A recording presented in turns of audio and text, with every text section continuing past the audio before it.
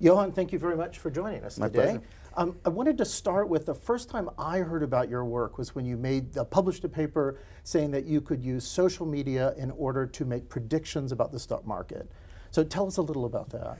Yeah, that was a result of a year-long effort to look at how the mood state of the public could be gauged from social media data. You know, there's hundreds of millions of people on Twitter. They're telling us about their lives, their life's experiences. They're telling us how they feel as well. And so we're aggregating that data to derive some kind of barometer for public sentiment and public mood states as it changes over time. And since then, we've been looking at correlations between not just public mood states, but also investor mood states and the mood states of particular communities and how they correlate to a variety of socioeconomic phenomena. And so does this information actually allow you to make predictions about, in the case of the market, what the market's going to do? Yeah, it does. Well, I mean, it's difficult to say, you know, when are you actually predicting, right? Because people are going to say, well, you're right yesterday, will you be correct tomorrow? For example, if you're thirsty, there's a high likelihood of you drinking. Right? And so if we could measure whether you're thirsty, we could predict that you might be more prone to drink something in the near future. So what are the types of things you're predicting now then? You've done the stock market, let's put aside my being thirsty. What else are you predicting? Yeah, well, you perform this kind of psychological analysis of how people feel. You can look at a variety of different dimensions of their psychological state. You could look at, for example, unrest. You could look at anger and hostility. We're measuring that as well. So you could look at regions of the world where social anger and hostility and confusion are very high. You might be able to predict social unrest.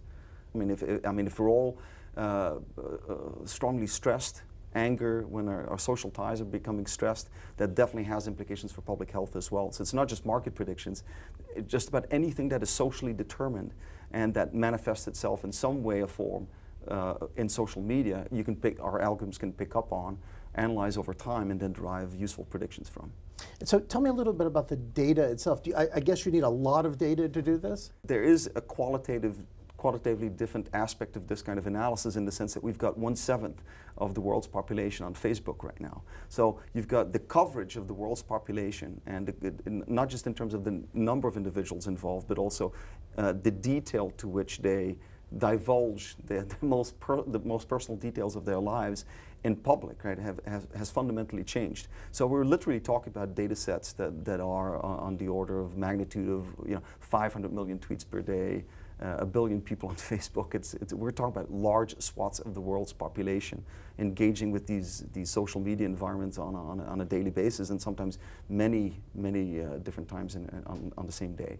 And how do you get the data, or in what form do you get the data? Yeah, that depends. But these social media corporations, if you can call it, if you look at Twitter or Facebook, of course they realize the value of this data, so they sell it. And the product is not Facebook, the product is you. I always make that joke. A lot of people don't realize that television is not in the business of broadcasting shows. It's in the business of selling your eyeballs to advertisers. And social media is no different. So they do collect the data. So these are essentially computer files. And they make those available to people willing to pay the price. And so give this in a really practical sense. Now, what do you think you can predict? I mean, for example, what are we predicting here? Yeah, on this graph, what we're showing is that we're looking at a community of investors. So these are people that have given us indication that they're interested in investing. So we limit it to that group. And of course, that the little bit of the secret sauce of the startup and the technology is encapsulated in that statement. So we're looking at people who have given us, the computer, some indication they're interested in investing. We start to track them longitudinally. So we're looking at whether they're becoming more clear-headed. In this case, this is a measure of confusion. They say that the market's driven by fear and greed, right? So we're measuring fear as well. We're certainly measuring greed as well, but also clear-headedness and confusion. Because when investors get confused, it causes volatility. And so what you see in this graph is essentially that we're measuring the fluctuations of investors' confusion over time. This is for nearly half a year.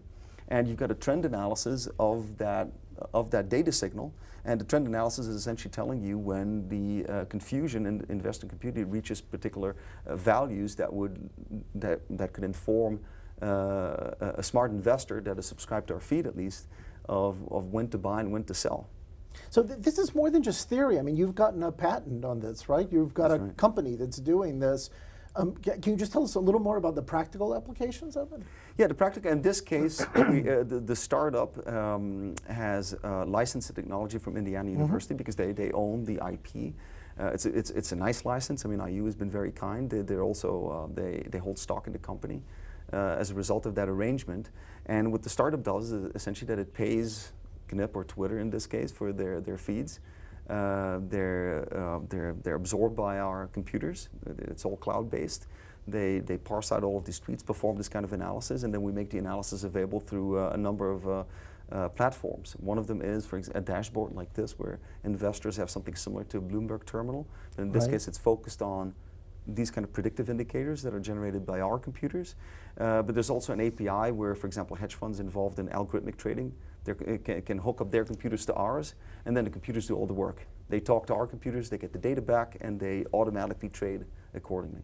And then once you find patterns, whether it's at the individual level or at a more macro level, is the thought that you'll be able to go look for those patterns so that even if people aren't providing all of the other information, you can recognize that pattern from their Exactly, behavior? yeah. I mean, it sounds really Orwellian, but that's not the intention here because this is public data. These are people that voluntarily wrote these tweets. Of course, the fact that we can find the hidden signals in those tweets is really interesting, right? I mean, the wording that we choose on a given day to describe how we are, right? I got up this morning, this is going to be a fantastic day.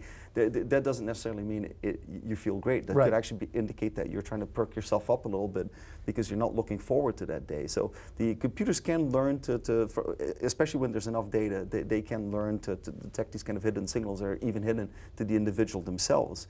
And if we could leverage that to make advances in public health, for example, in actual interventions, that would be very worthwhile because the data's out there. And these are people that, like little human sensors, right, are reporting about what's happening in their lives and the lives of others.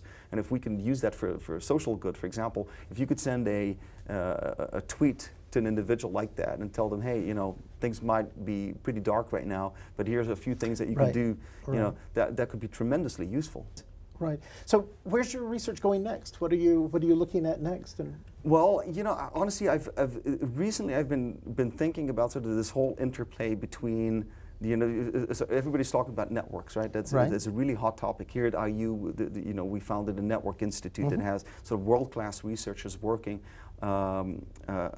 working on the topic of network analysis and what it can do for society and what it can do for science. But I've become really fascinated by this interplay between the topological structure of the network, so what the network looks like, and what the nodes of the network look like. So I'm on social media, for example, right? And so you can tell who my friends are and what my social environment looks like. But the biggest mass of data that is out there really pertains to me as an individual. So this is the notion of the quantified self. So what I'm really interested in I think that the preponderance of data right now is not us knowing that we're connected on social media. That's a social connection. But knowing things about myself as an individual, you know, what I've been eating, how much sleep I've been getting, how I feel on a particular day, whether I'm planned to travel, you know, how much money I'm spending, what am I spending it on. All of that information pertains to the individual.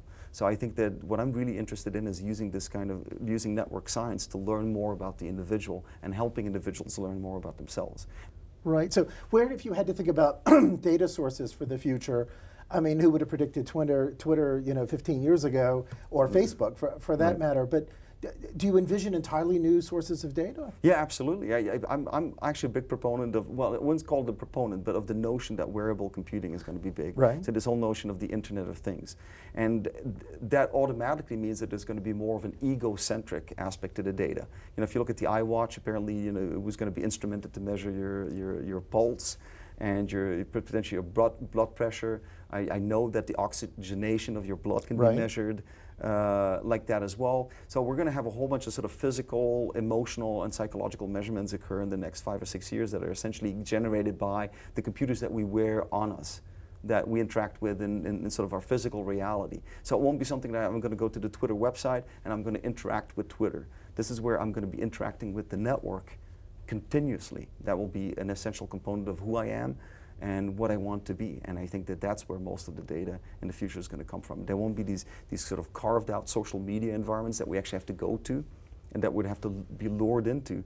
This will be data generated by our environment, by the chair I'm sitting in, the watch I'm wearing, the glasses you're wearing, not just the cell phone, just about anything that we wear on our bodies that will help us to live. Well, I hope you succeed. Thank you again for joining us. Thank you, it was a pleasure.